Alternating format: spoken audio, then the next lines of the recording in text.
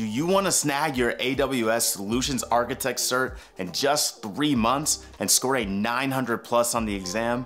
That's what I did, and today I'm going to be showing you how to do the exact same thing. I'll be talking about the only 2 resources that matter and how to leverage them to pass the exam with flying colors. We'll also talk about test taking strategies that could help you when you actually sit the exam. And as a bonus, I'll be showing you exactly what I was scoring on practice exams leading up to my 913. And honestly, it may surprise you. So let's jump in.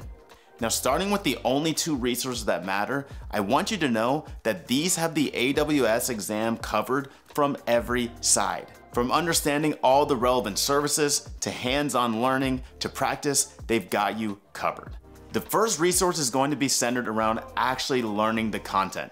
And for that, you're going to use Stephane Maarek's Udemy course. Stephane has an amazing handle on what the AWS exam is looking for, and he's able to teach you specifically to that end. He also does a great job giving bite-sized information and pairing it with lessons that are hands-on so you can immediately apply what you've been learning. There are also quizzes at the end of each section to make sure that you're focusing on the right topics, and a full-length practice exam at the end of the course. Now, the way I recommend actually using the content is you should watch his lessons at 1.5 to 2 times speed.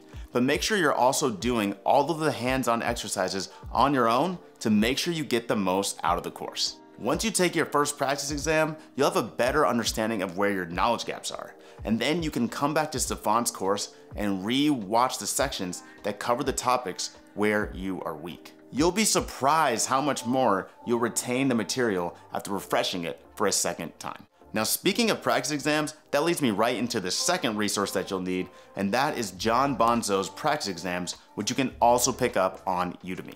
Bonso's exams are designed to give full coverage of the testable material, and they're actually more difficult than the real test. So if you can get through these, you'll definitely be ready on exam day. Now, to get the most out of these exams, my recommendation is to do them in an environment that is as close to test day as possible. So try to do them under the time limit and all in one go. Now, the real value comes from the amazing test reviews provided. So make sure you're reading all the explanations, even for the questions that you got right. Now, also note that the AWS exam loves to test your knowledge by giving only a slight variance between right and wrong answers. But you can be ready for this by studying why wrong answers are wrong. And Bonso's exams do a great job of explaining this, so make sure you're taking advantage of that amazing feature. Now, you should use the first practice exam to understand your knowledge gaps and then go rewatch those lectures in Stephane's course on 2x speed. After you've done that, it's time to prioritize recognition over recall. The test is multiple choice, and Bonso's exams have such great coverage that it's likely that you'll recognize nearly every question on exam day if you've seen Bonso's test enough. So just take his test repeatedly until you can score above a 90% on each one. On your first pass, do your full review, but on retakes, you can make it a lot quicker by just focusing on areas that still gave you trouble. And while you're doing your retakes, try to answer the question of why this answer choice is correct. This will help with your encoding and give you a lot more confidence of the material. Now, we're about to take a look at the actual scores I was getting on practice exams, but before we do that, if you found any value of this video so far, please drop me a like and consider subscribing to my channel. It really helps me out a lot to continue to bring content just like this. Now, with that being said, let's look at my practice exam scores so that you don't have to freak out if you're bombing tests in practice.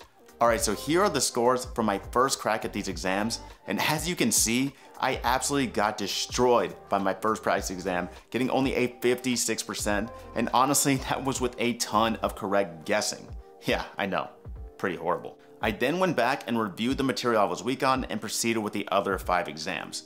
You can see that most of these I am still barely passing, so if you're doing the same, don't worry, just review them properly and retake them. Here are the exams for my second pass. As you can probably tell, I was a lot more comfortable with the material, but I was making sure to answer the question of why in my head as I took them. I was able to pass the 90% threshold for all of these, and I was feeling a lot more confident for the actual exam. It's honestly kind of funny that I was barely passing any new practice exams, but on exam day, I was armed with nearly 400 questions under my belt from these practice tests. And so it really felt like I had seen the entire exam before, and it was easy to crush it at that point.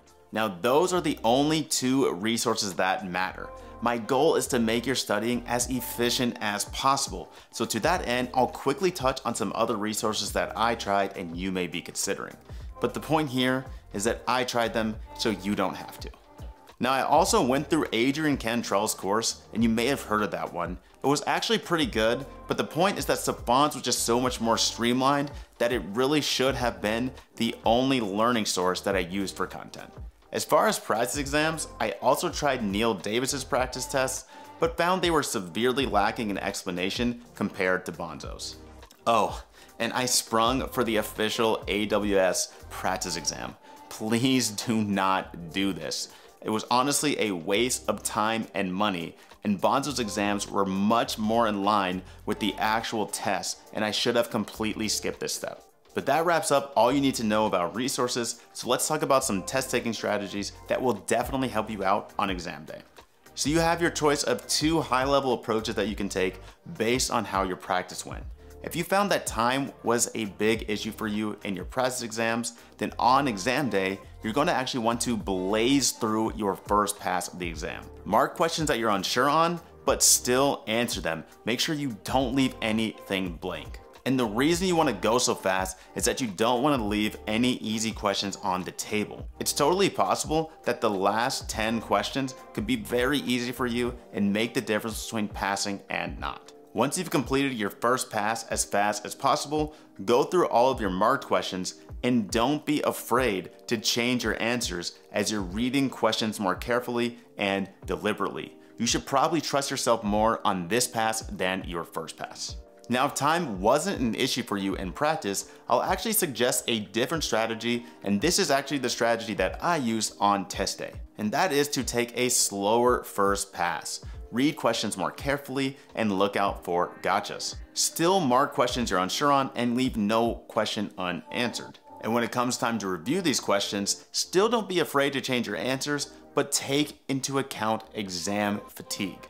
If I'm stuck between 2 answer choices, I've often found that my initial instincts were correct if I did a slower pass the first time around. So don't be afraid to lean back on your initial instinct. Now, in both strategies, you're going to want to review every single question on the exam if time permits, but it's definitely not as important as answering every question in the first place and slowly reviewing your marked questions. And my final piece of advice is to lean into your knee-jerk answers. Since we're able to recognize nearly 400 questions from our practice with the John Bonso test, we'll often get a feeling of what the correct answer could be. And I have found that more often than not, this feeling is correct. Now, still make sure that you read the question carefully and look out for tricks, but if you're stuck on a question, it's okay to lean into this knee-jerk response. Alright, so that's all you need to know to score a 900 plus on your exam in a short amount of time. It might still be difficult, but if you work hard at it, I'm confident that you will be successful. Now that's it for me, but remember, we'll all make it together. Just gotta keep praying.